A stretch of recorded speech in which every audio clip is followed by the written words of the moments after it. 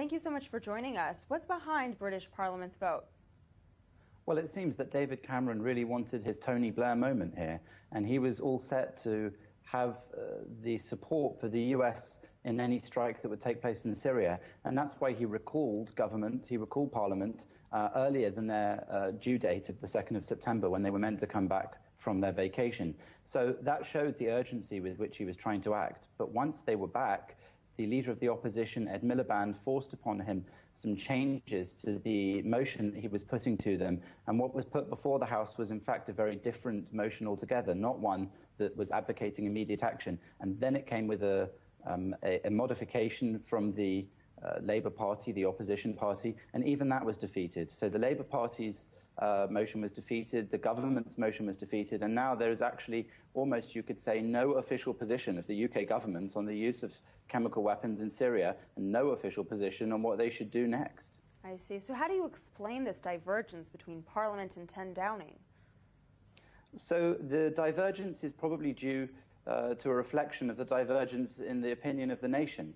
The British people are very war-weary after Afghanistan and Iraq, and after they felt that they were taken to war in Iraq, many would say, on a lie. Now, it wasn't a lie at the time necessarily, but the information that Tony Blair and his government used, the intelligence that suggested that there were weapons of mass destruction in Iraq, and then the fact that those weapons were never found, hung over the debate yesterday. 7 hours plus of debate in the House of Commons, and that was mentioned several times, over and over again. Here again, the British people and the British Parliament seem to want some sort of incontrovertible truth, maybe from the UN weapons inspectors, that chemical weapons had definitely been used by Bashar al-Assad's regime. Now, Mr. Cameron pointed out that there was nobody else who could have used those weapons, those chemical weapons in Syria, as did many of the speakers. But this wasn't enough, and people wanted to know what the aim of military action would be, what the extent of military action would be, and whether or not it was legal, as they kept putting it, because they are still remembering and still licking their wounds from what happened in Iraq and Afghanistan.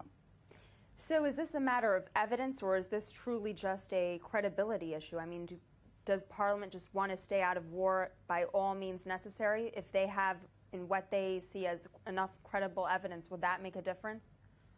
It's hard to know, and part of this motion was eventually that there would be another motion before actually going to war, put before the House. So I think it was Mr. Cameron's desire that this might get through, and then they would be able to vote on actually going to war after the evidence of the weapons inspectors was given. But that opportunity wasn't even taken by the House, and that opportunity wasn't authorized so that he could go along with that plan of action. And of course, the US will be watching this, knowing now that the French were able to mobilize support for their intervention in Syria, that the British, the traditional ally of the United States, who so far over the last decades has gone along with military intervention, has not been able to authorize that. So in a way, there are fears among many of us here in the UK that this shows a turning point in the so-called special relationship between Britain and America, and that the Americans will be looking on and thinking, is Britain able anymore to assist us in important military interventions like that which is about to happen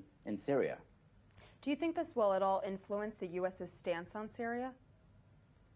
The US has expressed a desire to go on regardless, with Obama even saying that some sort of unilateral action would be possible and that that's what he would be thinking about next. So it's hard to say that this will affect them.